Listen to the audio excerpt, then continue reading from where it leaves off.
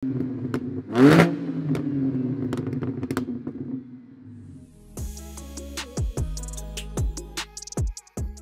up guys, welcome back.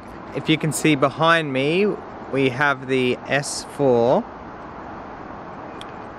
And sitting right there is everything that we need to go stage 2. So it's from integrated engineering. We've got the dongle there for the software, we've got the supercharger pulley. So we're going to get into the install. Now I've got to remove the front bumper to put the car into service position, and then we can go ahead and look at fitting the pulley, which is in there. And then we've got the dongle there to do the software upgrade. There's some other bits and pieces in here. And for anyone that hasn't seen, I did the coilover video, which you might have seen. And so what I've done since then is the wheels. So we've put these sort of concave generic wheels on, and 19 by 9.5. So they do fit really nice. And we've also done the exhaust system. So we've just gone with, it's just a muffler delete. And we've just gone with tapered sort of pipes, so they look the same as stock. And yeah, there's another angle of the wheels. And apart from the car being a little bit dirty, that is it. If you want to see another video more in depth on what I've actually done to the car and the wheels and blah blah blah, I'm happy to do that. But for today, we are going to do stage 2.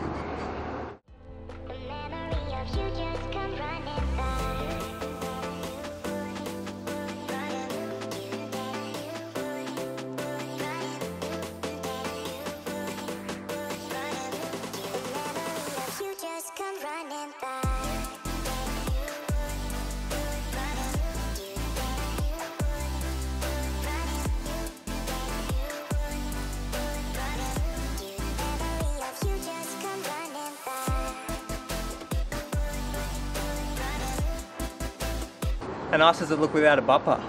Bumper.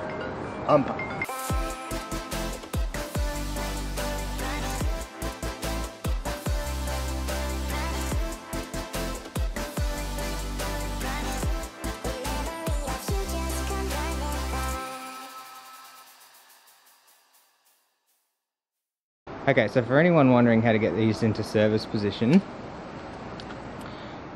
there's a T30 here.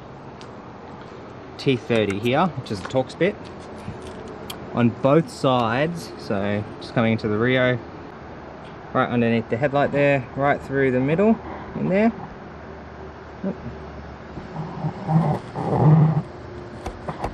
There's a bolt which you can still see it sort of hanging there, and needs to fall down. And then underneath, this side's much harder. There's, where are they? Oh yeah, right there. There's another 2 right there. Okay, one thing that I did miss was underneath, you've got the, oh look at this, once you've got the bumper off, on the bottom right here, there's another T, I think it's T35 right there. Okay, so it's sort of in line with here, underneath.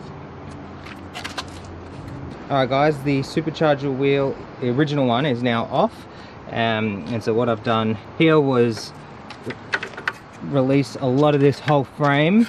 So as you can see, it is meant to line up there, so it's come all the way off.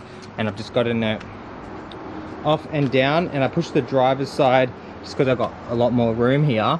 I'll remove the headlights as well, that were pretty easy. And just pop this down so that we could use these clamp puller things to get it off. Now, I wouldn't recommend using something like these. I would recommend, if you go integrated engineering, or if you go, doesn't matter what when you go for, they've all got their own supercharger pulley removal tools, which sort of clamp around the supercharger wheel and pull it off, which is 10 times better, because I've had to remove the lights, drop that down a little bit further than normal just to remove it. So up to you. It wasn't too bad, but you know, I pull stuff apart every day. And yeah, so all I've got to do now is get this out and heat it up real hot. Okay, now I don't have a little mini toaster oven, but I do have a normal oven. So I've just set that up. That will go for about an hour, just over 200 degrees. So while I'm waiting for that to heat up, what I'm going to do is just clean up all the mess that I've made, get the computer charged and ready, and have a look at all this. Just neaten all this up. So pretty much we can come out. I might cool this down with some compressed air.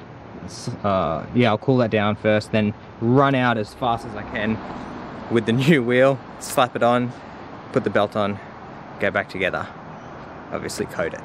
24 hours later. Guys, welcome to another episode of installing stuff that shouldn't take 2 days to install. We've got the car backed up into the driveway now, and we also have some new bits and pieces. I've bought a toaster oven, and I bought this air duster stuff. So heating up the pulley in my normal oven inside just didn't get it hot enough. I tried it 3 times and it would press on, but not all the way. So yeah, that sucked. So I had to buy this toaster oven to try that, and also that air duster stuff to put it upside down and spray on there to really cool down the supercharger little dick thing. So, oh yeah, and it probably didn't help that it's winter. So running from in there out here, it's very cold outside. Trying to press it on, maybe it's losing heat. So now we've got, you know, very close proximity, and hopefully can press it on and finish this stage 2. All right, the car is finished. I wasn't able to film putting the car back together because that's what I did yesterday, and it got dark and obviously I couldn't film. And so that toaster oven that I bought for the sole purpose of heating up the pulley did not work. I don't know why, but everything I read online was buy a toaster oven, chuck it in there for an hour, and then cool down the supercharger, little dick thing, and slide it on and off you go. That didn't work, so I did 3 times in the conventional oven, once in the toaster oven. Didn't work, so I just decided to go full crazy ex-girlfriend on it, and got it really hot, and it worked first time. Got it straight away, and I only needed to blowtorch it for like a minute. So that's the good news. So for anyone that's going to do this yourself, I'll say this: don't use a conventional oven. Don't use clamp style pulley removers. Maybe use a toaster oven. And definitely use a blowtorch. These are the things that work. And then because I had it done last night because I was so excited, I went ahead and just did all the flashing with this integrated engineering thing and a computer. Very, very easy. Just plug it in. It registers the car. Pick the tune that you've purchased. So that for us it's stage 2 with the crackle. And yeah, took it for a drive last night, not gonna lie. Insane. It makes the stock car feel slow. It's just, it pulls so hard now, especially second gear. It's just crazy, which I'll show you all this stuff as well. Oh yeah, and when you rev it, so before it used to cut out at about 4,000, even if you flat foot it, now it will just keep going. And it pops and crackles and does all that crazy stuff too, which is awesome. So let's go for a drive and see how fast it is.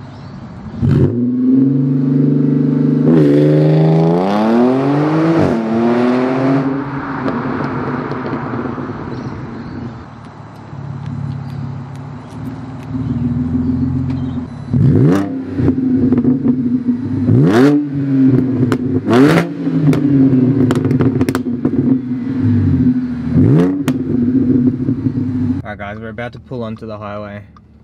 Alright, here it is.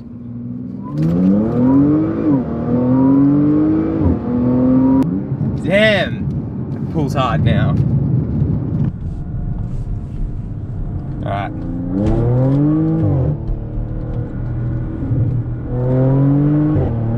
Oh, what happened there? It actually sort of put me in limbo for a second. I think it was because the wheels were spinning.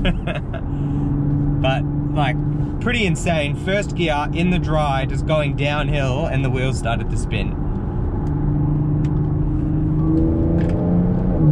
Gives you an idea on how hard this is pulling now. Oh, SQ7, hello.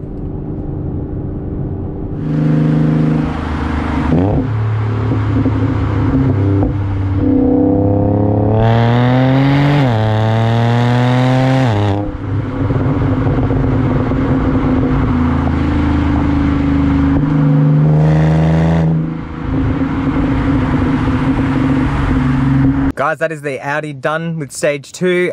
If you're thinking about doing this, if this is a video you've watched because you're thinking about doing it, definitely do it. I didn't do stage 1, I just went straight to stage 2. It really transforms any Audi car with this 3-litre motor, turns it into an animal. It's so fast.